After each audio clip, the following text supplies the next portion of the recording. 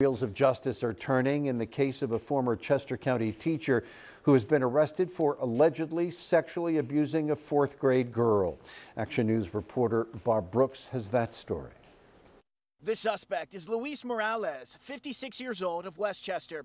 We paid a visit to his home, but no one answered. Tonight, the Chester County District Attorney's Office released disturbing details of his alleged sexual abuse of one of his former students, stating this occurred when he was a teacher here at the Nottingham Elementary School within the Oxford area school district 8 years ago. According to the DA, a 14-year-old child reported being sexually abused by the defendant, her English as a second language teacher, in 3rd and 4th grades at Nottingham Elementary School in Oxford between 2014 and 2016.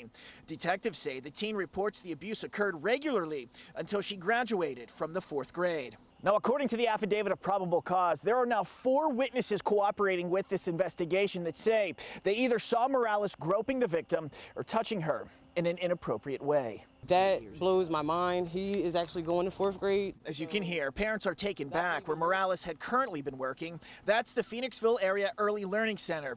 But today, the Phoenixville Area School Superintendent said Morales, an employee of the last 5 years, was suspended this past June, and nothing ever showed up on his background check. I think they do their due diligence. They do everything that's required of them. And I mean, as a mom, obviously you're concerned for your children, but you know, I feel like everyone will handle it the way that they need to handle it. Now, Jim, I did reach out to the Oxford Area School District. They declined to comment, and according to the Chester County DA, Morales has now posted bail, and he faces a variety of charges that include aggravated indecent assault and institutional sexual assault, amongst many others. Now reporting in Phoenixville, Bob Brooks, Channel 6, Action News. Jim. Police